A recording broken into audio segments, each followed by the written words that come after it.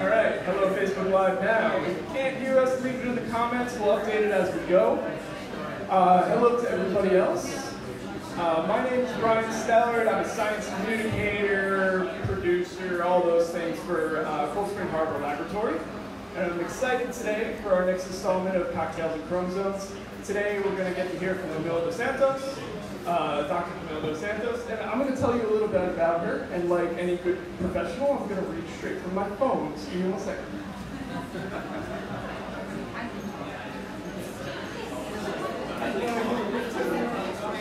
All right, so Dr. Camila dos Santos came from the US, from Brazil, to investigate a correlation that was first observed nearly 100 years ago. That a pregnancy early in a woman's life dramatically reduces her risk of developing breast cancer later in life. On the hunt for ways to prevent breast cancer, Dr. dos Santos examines the epigenome, a system of molecular marks that change the way genes are expressed without changing the DNA itself. Maybe a lot of you know this, maybe a lot of you don't. We usually call it the dark matter of the genome in another way. She's been named a Victory Over Cancer Scholar by the V Foundation, a Rita Allen Foundation Scholar, as well as a recipient of the Pershing Square Stone Prize for Young Investigators in Cancer Research. So she's pretty cool. So we're going to just start hearing straight from Camila now, and let me turn the mic on. All right, thanks.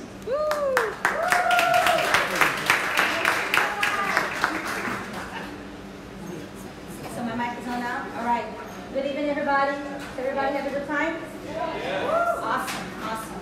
I would like to thank the brewery for one more time hosting the Cocktails and Chromosomes event in the Cold Spring Harbor.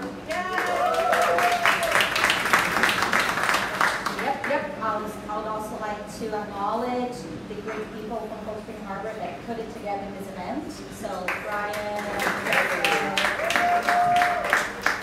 I would like to see hands for people that have been in one of these events before. Good. So that means that you've seen good stuff, so you're not stuck with me. I'm glad. For those of you that is the first time, I apologize. But I will try to make, this next 15 minutes very entertaining and educational in terms of what my lab does in understanding breast cancer risk. So, as a group that studies risk to develop breast cancer, we study normal breast cells more than we would study breast with disease. And that gives us an opportunity to really understand this marvelous organ that we have in our body, and what it does during pregnancy, and what does pregnancy brings in terms of prevention and alteration of the risk of breast cancer. I want to start with this image here, which it was an image that was released by the BBC on a series of the human body anatomy. It was released a few months ago, and it was all over social media. And it was actually not very positive feedback that it got. A lot of women were shocked to see that their breasts from inside out look like that. Some of them call it flowers. Some of them, there was a whole bunch of terminology that came to define the internal organs in women just from this figure here in social media. I actually love this image. And the reason that I love this image is because it really shows what a female breast looks from the inside. So what we have here, what we have here, we call it alveolar buds. So those alveolar, you can think that they are little bags of milk, that during pregnancy they will accumulate milk inside of them. And as we have the baby and as we nurse, the alveolar will send out milk through those little other structures here, the ductal structures, to feed the offspring. And those alveolar cells and those alveolar structures and ductal structures have lots and lots of cells. And this is what my lab studies. It studies the cells that are in the breast, how those cells become milk factories when pregnancy kicks in, and how those milk factors then bring in a different risk to breast cancer. Before I go into the scientific part of what we do in the lab, and because we see that as an opportunity for educational from what we study, I would like to start with a few interesting facts about breast. Don't worry. This is totally PG. Okay? In the era of electronics and facial recognition devices such as our cell phone, a study recently published by the University of Nebraska, testing not only men but also test women, and where they look first when they encounter a woman, concluded that across the board, women and men look at women's breasts before they actually look at their eyes. It's not for everyone, I'm sorry. There has to be this highly ideal, one would say, body shape, which I think that is totally discrimination. Should not have a conclusion like that. But anyway, it just means that across the board, the first thing that we look at is women's breasts, and all we wanted to do is just like, you know, look up here first. Let's start a conversation from here first. Speaking of women's breast size, morgues across the US have been reporting problems with their crematory machines. And it just turned out that breast implants, there are a few parts of our body that do not fully melt when a body gets cremated. So they have to replace machines that many, many years were working for a long time. And I think that all says to us that even at the end, we can figure it out if you're saving some secrets about the sizes. Speaking of sizes, I did a little research. The largest natural breast, it's 109.22 centimeters, real breasts. And around chest over nipple measurements, 177.8 centimeters. This is the equivalent for the audience that does not need to buy a bra. It's the equivalent of a size 52L. Average women in the US use a 34, 35, I mean less, but then 52. So they can get that big naturally. Speaking of being breasts and a woman's concern as we age, is that gravity can be very mean, right? Things don't look so up as we age, as we nurse. But a study actually from Cornell University not long ago actually showed that breastfeeding is actually beneficial, and smoking actually has a much stronger effect on the droop effect in the breasts. So we are all concerned about nursing and how aging has a gravitational pull, pushing things down. So smoking has a problem too. I just say that, thank goodness for Victoria's Secrets that come up with the miraculous push-up bras and can really show us very snappy dressers. And as I was who in the audience knows Droopy the dog? Yeah, I figured. I think that I just gave it away my age. So it was a cartoon from a long time ago. Jokes aside, breast makes the fundamental nutrition for an infant, for a newborn offspring. Specifically in the case of prematurity. So I have 2 kids. I try to be a very good mom, but I'm a horrible incubator. Both of my kids were born premature. My second one, he was born at 28 weeks. In his case, and in case like him, breast milk is the source of life.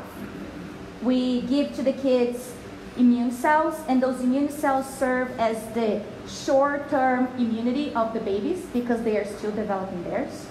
Those immune cells also help to coat the intestines and help them deal with bacteria and process food better. And through the breast milk, we also pass on antibodies. The life experience of a mother in terms of what we have been going through and what our immune cells have experienced, we give it to them. And I know that nowadays became a source of option, especially for working moms, going into formula, which I use it as well.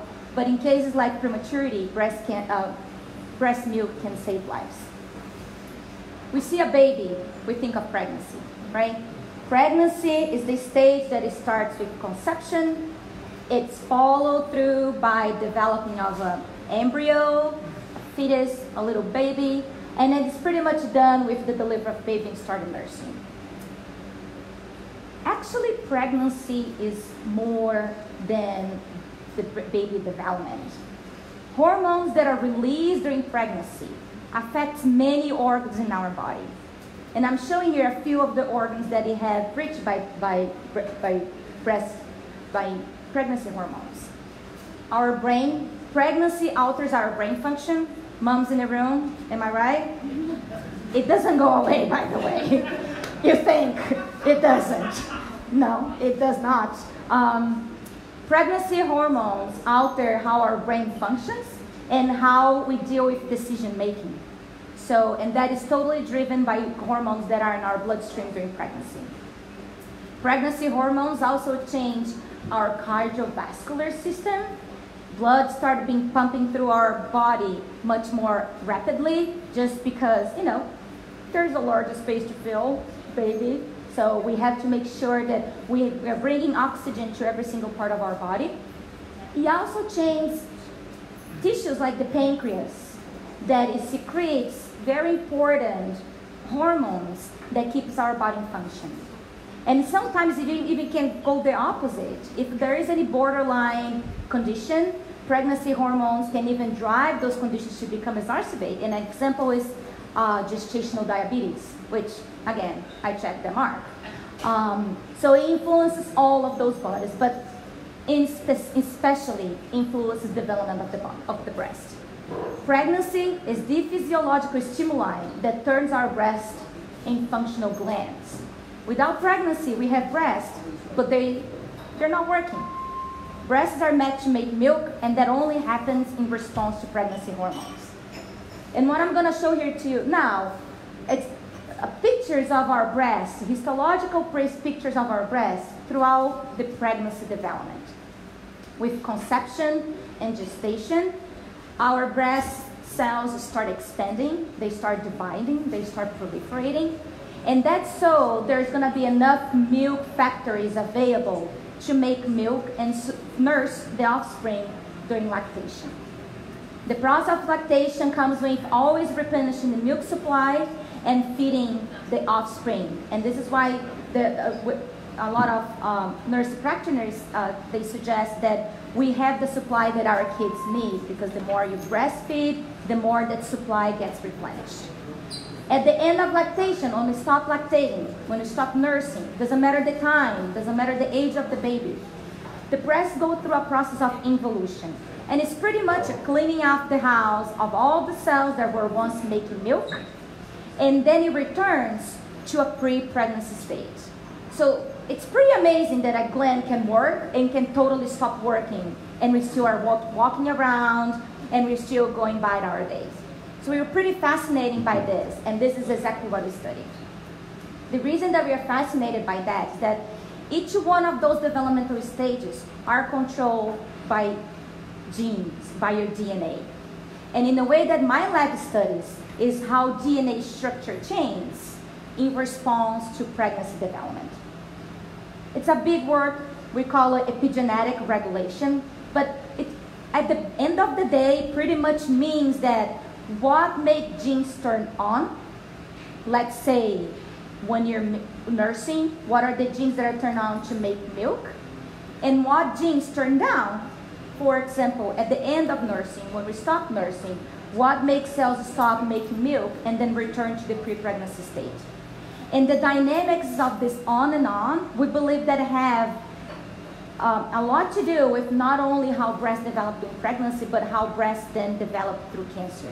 And understanding that from a normal developmental perspective, it may also yield answers that could also treat or prevent breast cancer. The reason that we become interested in this on and on, this epigenetic change, is because after reading many scientific publications and blogs from moms, we start understanding that it was actually a fact that nursing is more efficient with the second pregnancy, with the second child. And a lot of those blogs were suggesting that it's just because a mom knows better what is doing in the second pregnancy, which I totally disagree. I mean, I had a 2 years old and a premature baby at home, and I had to nurse and make sure that the 2 years old would not jump out of the table, you know, and break his head. There's nothing easy about that. But what we start asking them is, what if in the second pregnancy, breast cells just know what to do better? They learn from the first pregnancy, they know what to do better in the second pregnancy, thus you have an increased milk supply. And that's exactly what the kind of experiments that we did. We use mice to demonstrate that effect. And what I'm showing here is just a different way that we can look at breast tissue. And those protuberances at the end of those large lines, those are ductal structures. That means that the breast is developing. And what we saw when we put a mouse through a second pregnancy, there's many more of those flower-like structures than you have in mice that are experiencing the first pregnancy, suggesting that the cells are expanding faster and they're responding better to pregnancy hormones. They also make milk much sooner than the tissue that is exposed for the first pregnancy. And again, we have look at the genes that are on and off, the genes that have difference in their DNA structure. And we actually have figured out that there is a memory. There are genes that never get turned off at the end of the first pregnancy. And because they are kind of on when the second pregnancy comes in, the cells are just working better. Their milk machines are just, you know, working better. What does that have to do with cancer? So pregnancy by default is a risk cancer, is a risk factor for breast cancer. And I will be covering up today 2 ways in which pregnancy can alter the risk of breast cancer. Women that are pregnant after the age of 25 years old, the green line, immediately after birth, they experience a 5-year increase on their predisposition to develop breast cancer. And this is just because breast tissue just expands during pregnancy and they don't return to their pre-pregnancy stage much quicker. Now, if pregnancy happens after the age of 30, here another check box to get checked again, the 5 years immediately increased risk to develop breast cancer never goes down. And that's why then women that have pregnancies later in their life at an increased risk to develop breast cancer throughout their lifetime. But what we are really interested to understand is how women that are pregnant early in their life, 20, 21 years old, and how they never have, or they have very little immediately increase to breast cancer risk after delivering a baby. But then the blue line and the red line show that throughout their life, their risk of developing breast cancer really reduces. It's very substantial. It reduces 40%. It covers all subtypes of breast cancer, including those that arise from women that are BRCA1 mutation carriers. So suggesting, yes?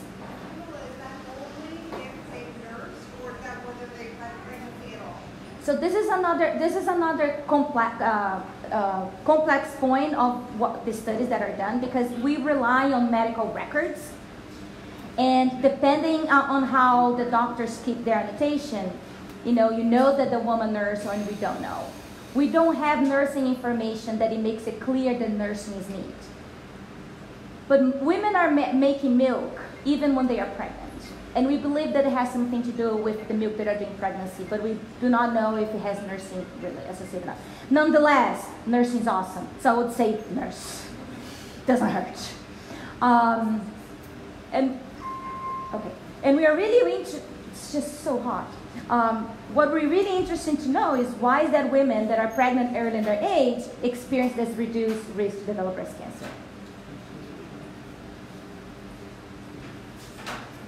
Because we don't have many preventive strategies to do so the woman can prevent themselves to develop breast cancer. 10% of women that will develop breast cancer, they carry on mutations. 90% of women have no genetic predisposition to breast cancer. So we are in the dark. right? 1 in 8 women in the US will develop breast cancer. And that means that not only themselves will be affected, but family members and friends will also be affected by disease. So it's a problem. And given that we don't have, established preventive strategies to prevent breast cancer, other than exercise, drink with moderation, eat healthy, we wanted to bring something else more to the table. And in my lab, we go back and forth with 2 different kinds of analysis. We use mouse models to do the mechanistic part of the analysis, to really ask what kind of DNA conformations those cells are acquiring after pregnancy. What kind of changes do not occur when we prevent mice from developing tumors, and what changes do occur, and can we reverse them. And we are very excited that lately we started using with human breast tissue. And we are using a strategy that called organoids. And that is an ability that one has to fragment tissue, put it to grow in a 3-dimensional matrix, and mimic the development that the tissue would have in vivo. So we team up with Northwell Hospital, and we have so far collected a series of specimens from women that are going for cosmetic surgery, plastic surgery, and they donate their breasts for research. And now we know when they were pregnant in their life, they were okay on telling us, and now we can translate what we learned from the mouse model into the human model. We are very excited because we can make human breast tissue organoids believe that they are pregnant. So we can grow those organoids in a dish with a mix of hormones that are only present when a woman is pregnant. And we can follow at day 0, those organoids are very round, and there's like about 100 cells per each one of those organoids.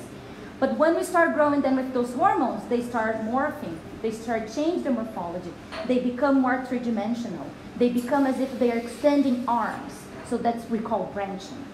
And we believe that with this kind of strategy, we now can understand not normal development, pregnancy-induced development normal tissue, but we can then understand the changes that pregnancy hormones bring into the DNA structure of human tissue, and how can those be understood for prevention of cancer. We can also look at different proteins, different factors in our breast, using this strategy. And what I'm showing here in those different colors are different proteins. But what I showed to you is I would like you to focus on the green slide, because that is showing proteins that are expressed in the milk. So we are making human breast organoids to make milk in a dish, which is pretty exciting.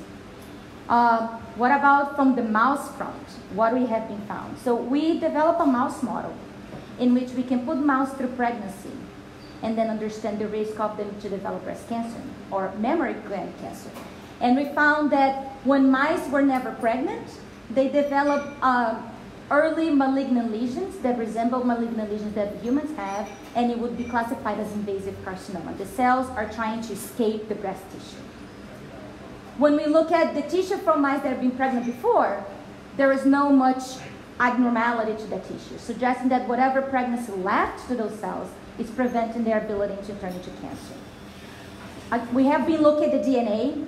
We have been looking at the products of the DNA, and we made a pretty awesome observation that just from looking at the structure of the DNA and the product DNA, it gave us a hint that maybe breast cells are speaking to the immune system differently because of pregnancy. It's as if first pregnancy is an immunization process. They are recruiting all kinds of immune cells to the breast, and because those immune cells are there, there's like a safe escape mechanism that are preventing the cells from growing out of control and turning to cancer.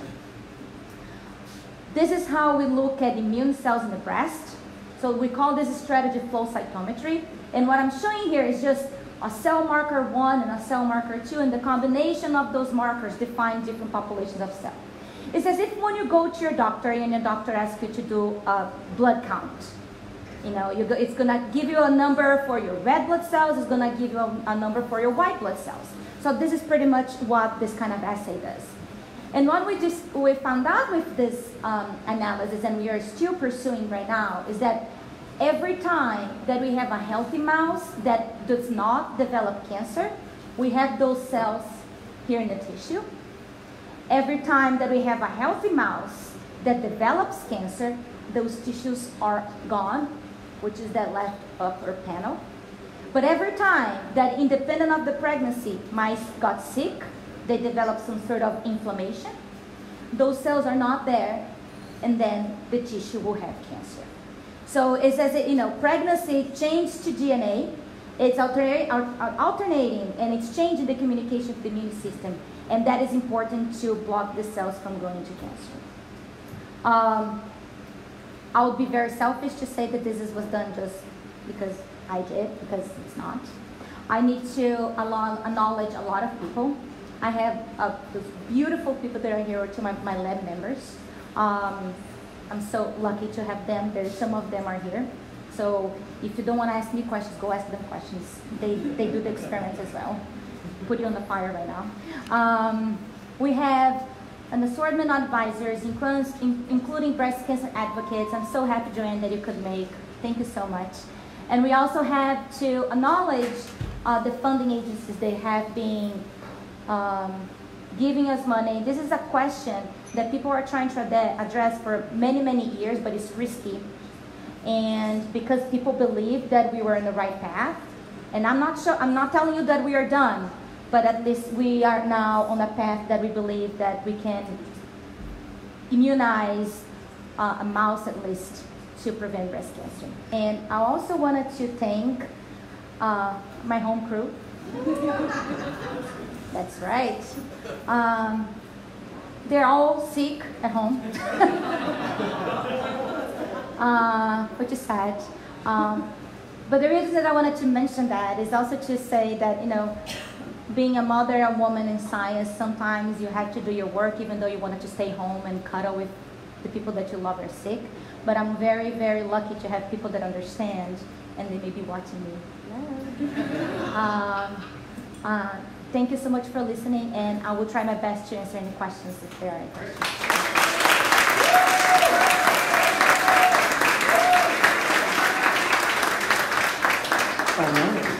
I'm going to run around with the microphone and start trying to ask questions. Here we go. We already got one. Hi. Hi. I have a cousin whose mother died from breast cancer, and so she had the gene, and not only did that happen, but she had her children later in life. Mm-hmm. She had breast cancer at the same age as her mom. Mm-hmm. She had a lumpectomy, chemo, radiation, normal routine, 5 years of tamoxifen, and last year, 16 years later, it's back. Yeah. I'm sorry to hear that. But she was drinking. No, because they say alcohol plays a role. So everything has a role when you do it extreme, right? Even exercise. I didn't say that. Everybody should exercise. Alcohol consumption, smoking, drugs, that debilitates our immune system, right? Now, if you're on the edge of anything, breast cancer, inflammation of your spleen, that is the tipping, the tipping point that it drives you down. Breast cancer is a little bit more complicated, and this is why we believe that prevention should be studied, because it's very heterogeneous. So we have many types of breast cancer cells inside of a cancer. And we try our best to identify treatments that will target them all. But sometimes the treatment doesn't target them all. So let's say that in a treatment, killed 99% of your cells. There's just one, and it's just waiting. That's all it takes. It's just waiting for, aging. Aging is known to suppress your immune system. A little bit, too much of alcohol is known to suppress the immune system. Those cells are just waiting for them to take over again. We call that dormancy.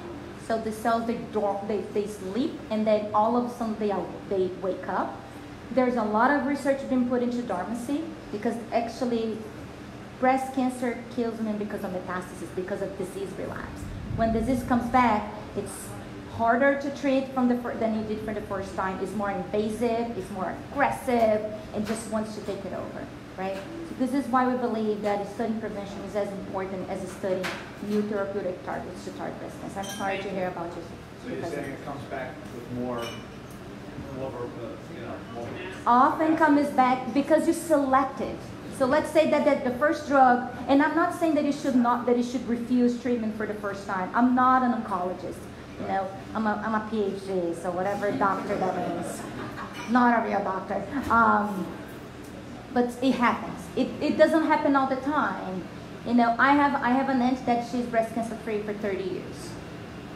And I've, knock on wood, but I've also seen people that relapse. I was at the National Breast Cancer Coalition with Joanne this year.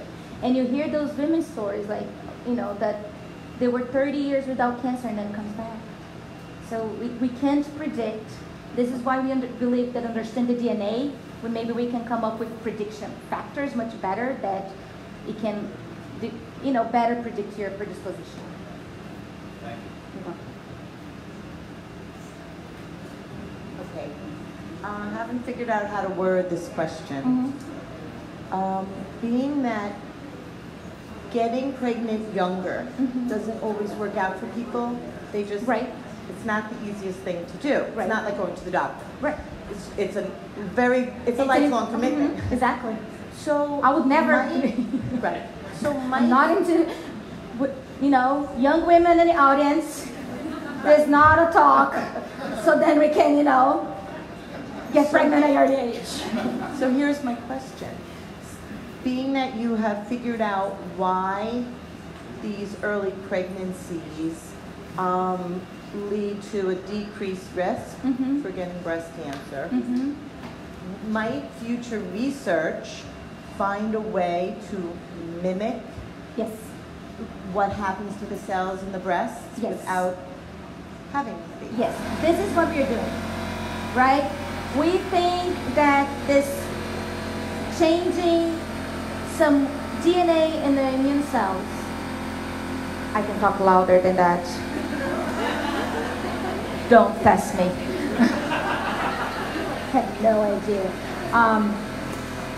If we believe that we have ways to bring some of change to breast cells, and at the same time immunize your body to bring in those immune cells that I was just telling you, and that would decrease the risk. Again, we can never guarantee that it's 100% decrease, right? We wanted to think so, you know, and we mirror what we do with human papillomavirus vaccine for cervical cancer. It has had a substantial decrease in amount of women, you know, with or young women with cervical cancer. So this is how we see how it goes. From an experiment perspective in basic science, and this is why it's important to come to events like that, so then we can show to you that we basic scientists, we do stuff that is important for health too, and you know, we should be getting funding for it. But yes, there is a path. We are not close to the end of the path, but we are walking the path. So have you ever evaluated the time that you need to be pregnant? Do you need to have a term pregnancy to have these positive, preventive effects? What happens if you have an abortion or... Great question. So the question was, how long does a woman has to be pregnant for to get the protective effects? There was research that was recently published. 32 weeks is the magic number. It's almost term. I missed both times. So those graphs that you have were from women, yes. Not mice. Not mice. Those are human. Yeah. So it has to be close to term. And one of the hypotheses, speculations, it has to do with menstrual cycle. So women throughout their menstrual cycle, they experience a mild expansion of their breast tissue. And when we get our period, our breast tissue regresses. But it's very minimal. Scientists believe that being exposed to those effects for a very long time, meaning not having babies until 30, you increase the ability of your cells to acquire mutations. And then during pregnancy, those mutated cells can take off as cancers. Pregnancy then does not allow you for this, you know, accordion kind of effect. It's just always there. So and because there's a rapid turnover of cells that are made and cells that are dying, it's believed that it would decrease the ability to DNA mutations to be established and expand the cells and turn into cancer. So 32 weeks for women is the correct number. We cannot mimic that in mice because in the way that their anatomy is made, we cannot deliver their pups before time without killing the mom. And what about starting of your menstrual cycle? So for how many years before getting pregnant? Because you may have your first menstrual cycle at 10 years old. In fact, now it's very common. Yes. The age. Yes.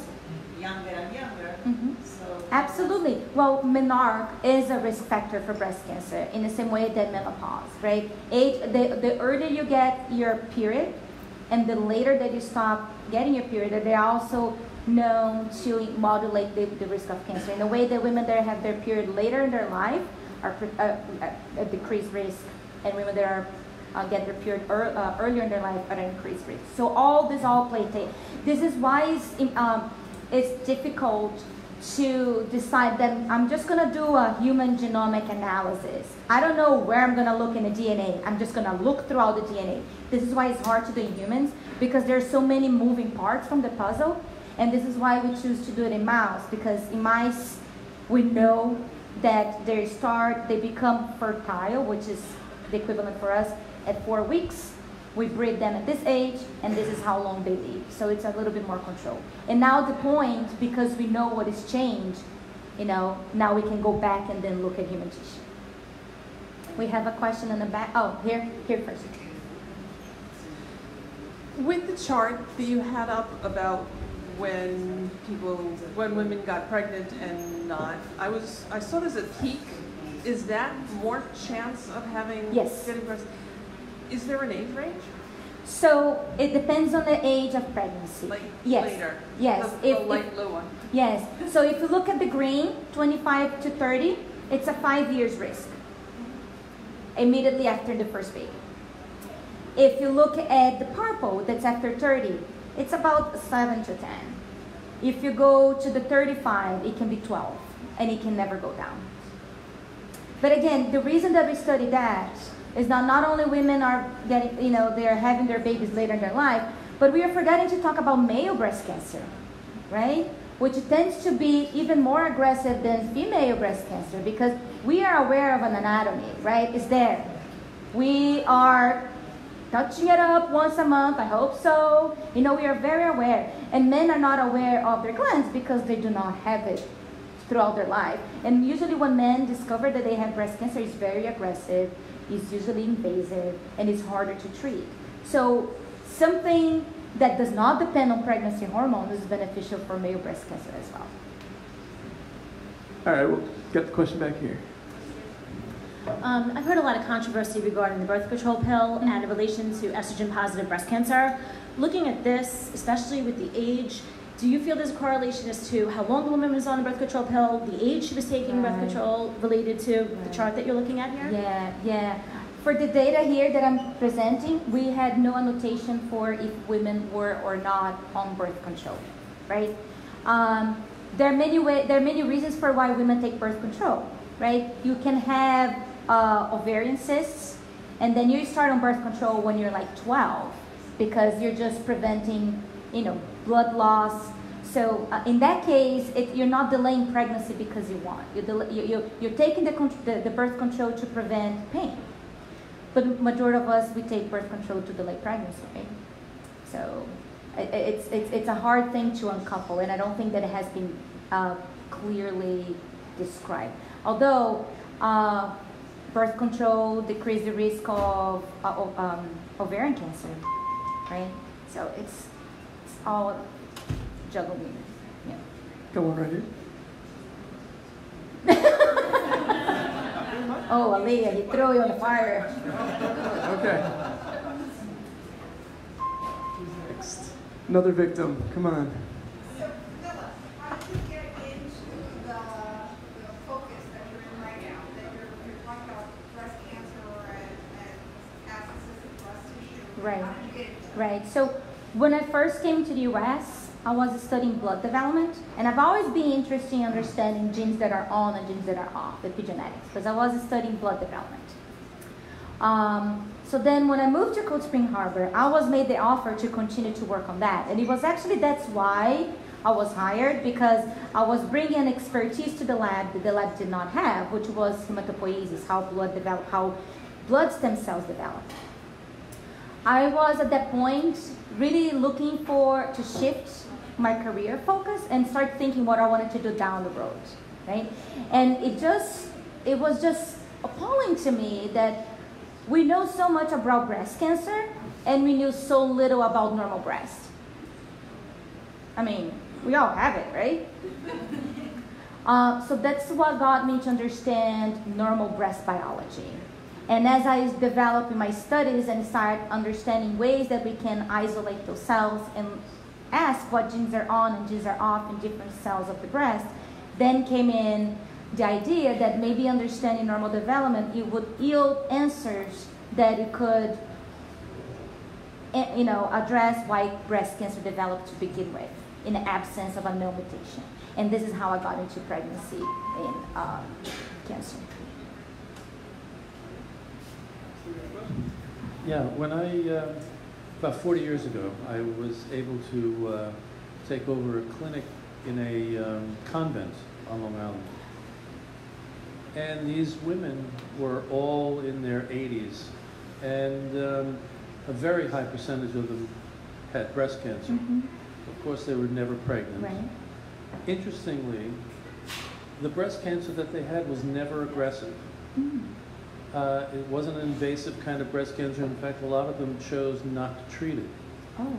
And they lived with breast cancer for a very long time. Mm-hmm. I was wondering, have you ever heard of a study about that? Mm-hmm. Is it because of the lack of hormone, accentuation of the cancer? Or? Right. So this is why actually people became interested in the effect of pregnancy in breast cancer, because exactly from studies like that women that have never had kids before, they start developing breast cancer. They are more at risk to develop breast cancer. There is a breast cancer disease subtype, which is called DCIS, which stands for ductal in situ carcinoma, which means that it's a small lesion, it's very indolent, doesn't grow very fast. And it has now been, a lot of women are coming up with diseases like that, and the medical community are asking the same question. Should we treat something that is not growing? So, and it comes back with this over-treatment of women. I can't speak, at post-menopausal age is at the age that all women are at risk to develop breast cancer. I can't really speak to the fact that at their stage in their lives, their cancers were less aggressive than younger women. I would not have a scientifically based answer to that. But women with those kind of indolent breast cancers are across ages, and there's really being a discussion about, do we need to treat those women, or should we just watch it closely? It seems like these women all develop late in life Mm-hmm. versus the breast cancer that you see in the general population is generally earlier and more aggressive. Right. Nowadays, women at 40, it's much more common to see women at 40 develop cancer, and usually those cancers are more aggressive as well. There is a lot of research in environmental cues. What is the environment around us have to do with that. There's a lot of studies, around ethnicity. Jewish descendants, they are a predisposition to develop certain types of breast cancer, and it's very aggressive, and the other population, it's not. So we still don't understand what are the markers that define ethnicity-specific breast cancer, to the same point that we do not know what women that do not carry known mutations, why would they develop breast cancer then? So Camila, very interesting talk. I'm just, we inherit stuff from our mom and dad, Mm-hmm. and then you know, we get what we get. It's the law, it's the cards. And then how much do you think is above and beyond what we get? So, are you asking about prevention? Or are you asking about predisposition? Are you asking about pregnancy prevention? If our moms had us at an early age, do we get something from them as a benefit? Or are you asking about mutations that increase predisposition overall? Well, the first general question is predisposition. Yes, so there are familial cases. There are familial cases that are still unknown what kind of mutations they have that drive breast cancer. There are. And all those families know is that they are at a risk, right? So then all we have to do for those families right now, all those women have to do is to have mammograms more often. It's really exercise. Exercise really decreases the risk of breast cancer. I'm not joking. It really does. And surveillance. For those that lack mutations, I mean, I can go on epigenetics because I think that there is a way that, you know, the structure of DNA is not totally on and off that could have to do with that. There are diseases that impair your immune system surveillance to disease. It could have play a role in that too. So the list just keeps on going. Yeah. All right. I think we're going to wrap things up now, everybody. If you have any more burning questions for Camila, she'll be here, maybe? Yeah, he has one more question. We got one more burning question. This always bothers me. I know you're doing great research. The laboratory does great research. Mm-hmm. How do you share research with other laboratories across the United States besides just reading journals? Mm-hmm. Because we've been working on cancer Mm-hmm. since I can remember in high school, and I'm 80. Mm-hmm. And they're making some progress, but what bothers me is you get a grant and you do research and you might have 11 patients or 20 you're studying. What about hundreds of thousands of other people who all the other scientists are doing research on? How do you share that? Right. So it's part of our job, scientific communication, not only for what we publish and we discover, but you know, we know now more than we did 10 years before that we have to have collaborative efforts, right? We at Cold Spring Harbor, we acknowledge that, and that's why we have teamed up with Northwell. So now I have the opportunity to work with breast oncologists, to work with gynecologists that would perhaps bringing in to my research that is basically in models, something that happens in humans. There are meetings that we call those think tank. You know, it's a bunch of people on a tank, inside of a tank, thinking about a problem. We have a lot of those at the lab, and the goal for those meetings is to bring in unpublished data that is not available at journals, that can highly motivate clinical trials or collaboration between different centers to really merge interests together. 3 years ago, there was one of the lab that was sponsored by the Bassett Foundation that pretty much takes care of BRCA patients. So there are meetings that we scientists and oncologists, we go to discuss data that hasn't been published, data that has the potential of doing something. We don't know, right? But really to open up the discussion for the benefit of the patients. Last year, 2 years ago, I organized at the lab a meeting with oncologists and surgeons from Northwell, presenting scientific data to doctors that deal with those patients. And they are now asking us in the same way that breast advocates tells us, what should we be doing, right? I can go on and on about how cool the science that we do is, because it is cool. But we do look for advice to make it relevant to patients' life. One thing more. Electronic health records. Nobody wants it released, but you could take the name off the insurance company. A lot of hospitals don't want to share their records. A lot of times you go to a hospital and you had a test, oh no, we got to redo the test because we don't trust the other one. But if we had that availability with computers on big data, you get a lot of info. Yes, and you know, it's so hard to work with human tissue, you know. It's a so we have to train the oncologist, so then the oncologist is able to speak to the patient about the research. And then the nurse and the whole surgical team have to be aware that that specimen has to be processed in this way, so that when we get to the lab, it's viable and we can use. It's a whole training system. It's not only about the electronic records. It's training the medical community so then we work together. And we here to them to work together. Great. Thank you, Camila.